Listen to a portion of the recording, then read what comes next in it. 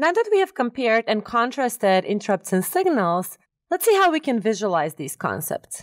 We'll use again an illustration within a toy shop where we will try to make an analogy between an interrupt and a snowstorm warning and a signal and a battery slow warning.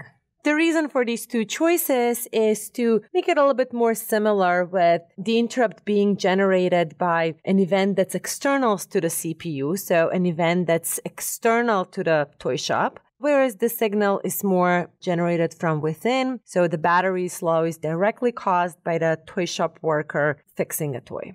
First, each of these types of warnings need to be handled in specific ways. Second, both of them can be ignored. And last, we can think about both of them as being expected or unexpected.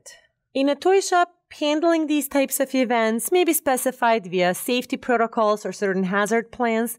This is not uncommon. There may be, however, situations in which it's appropriate to just continue working. And finally, situations like the fact that the battery died are pretty frequent. They happen regularly, so they're expected. Whether or not it is expected for a snowstorm to occur, that will really depend on where the toy shop actually is.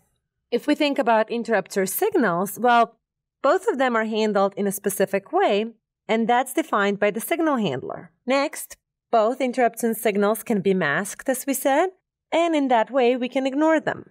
And finally, as we previously discussed, these types of events can appear synchronously or asynchronously. So we have some analogy between these two contexts again.